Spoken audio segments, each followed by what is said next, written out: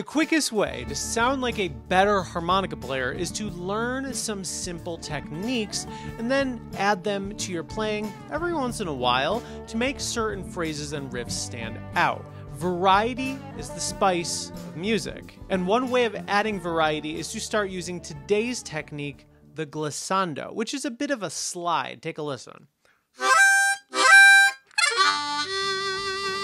In today's lesson, I will teach you about this technique and give you 3 simple licks to apply this skill to your blues playing. So we're gonna get practical too. Let's jump into the video. A glissando on harmonica is a simple sliding technique. So let's say we want to play 6th blow. I'm on a C harmonica, by the way. Now, if we were to start on a lower hole, like 3 blow, and then really quickly move to the 6th blow, that would be a glissando if I sped it up.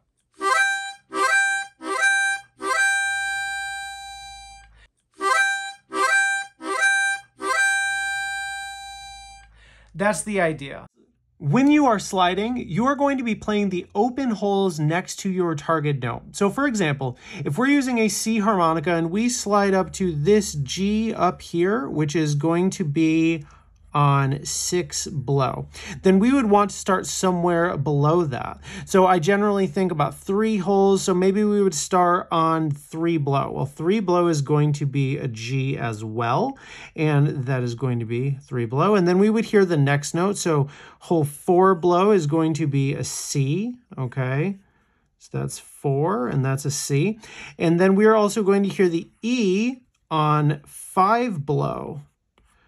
So when we move up to the G, we are going to hear G, C, and E played very quickly. You may be wondering what hole you should start on. Now, there is no solid rule here, nothing is set in stone, but I would generally think to start about 3 holes away from the hole you're trying to play. So if we're trying to play 6th blow, then you might want to start on hole 3 as an example. Now again, this is not a rule, so if you want to go even further down, you can start there. Or if you want to shorten it, you can do that too. And of course, you can glissando up, and you can glissando down. Real quick, to make the most of this skill, you should be applying it to your improvisation. And the way to improvise starts with learning your scales. Did you know about my program Harp Trainer? It is designed to help you practice your scales by just making it really easy. You have a simple play along video that you can follow with notes and scale degrees and of course tabs, and you can just play along with the music. The link is in the description if you want to learn more. And if you want to check out something free to help you out in your scale practice, you can also grab my scale cheat sheet download as well. It's just a free PDF with all of the notes and the tabs of the main harmonica scales. It's totally free. The link is down below in the description. Check it out. I bet you have this idea down by now, so let's go learn something with this technique. I'm going to be teaching you 3 licks that use glissandos. These don't use bends, so everyone should be able to learn them. So I'm going to put on a backing track and you can listen to these in context. Check it out.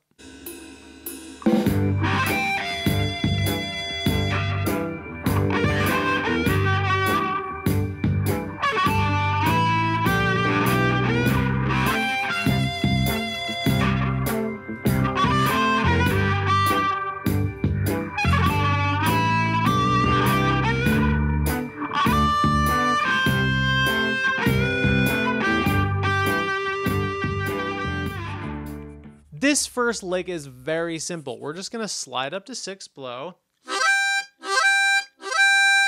And then we're going to hold on 5 draw. And I like to apply a little bit of vibrato or wah on that note just to give it a little bit of extra interest.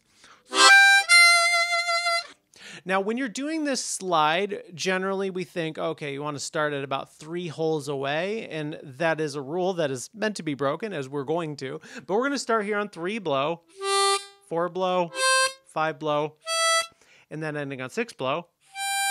But we're going to do that so quickly that you're really just not going to hear them. Okay, so that's what it should sound like. So as I said, after that, we're just holding on 5 draw. And that is the first lick. And that sets us up for lick number 2. This is lick number 2. Take a listen.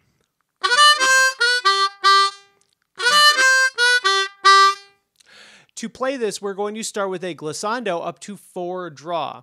As I said before, the rule of thumb is to start about 3 holes away, but in this case, let's practice shortening that and start it on 2 draw. So you'll just hear 2 draw, 3 draw, and then you end on 4 draw.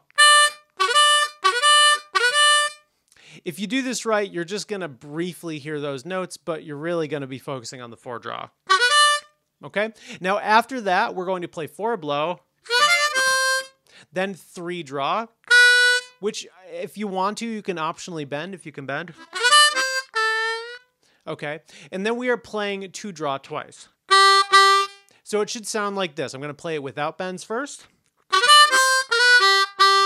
Now here's with the bend. All right, so that is the second lick. Finally, lick number 3 involves a slide down to 1 draw. Now, for variety's sake, let's go extend this a little bit. So we're going to start on 5 draw this time. You're going to hear all of those holes in the middle as you slide down.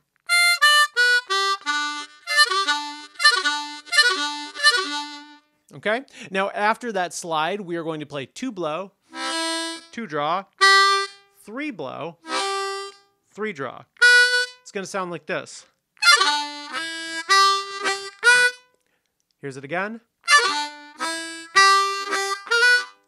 All right, so those are our 3 licks. I'm going to play them now without the backing music, just so you can hear how they fit together. So we're starting with the slide up to 6 blow, then to 5 draw, and then the gliss up to 4 draw, and then play a little phrase there, and then the gliss down to 1 draw and the phrase there. Here we go.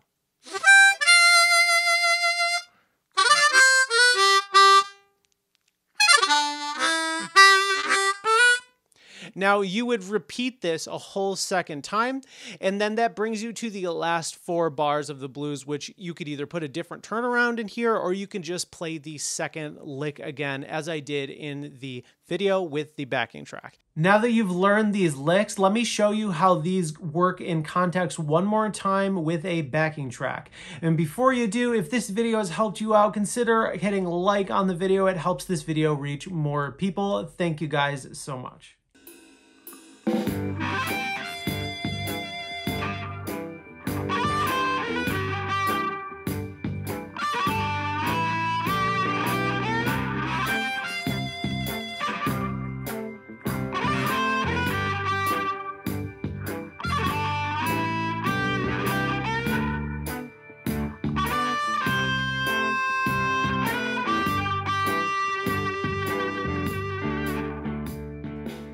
Thanks for watching. If you want to learn another technique, which is vibrato,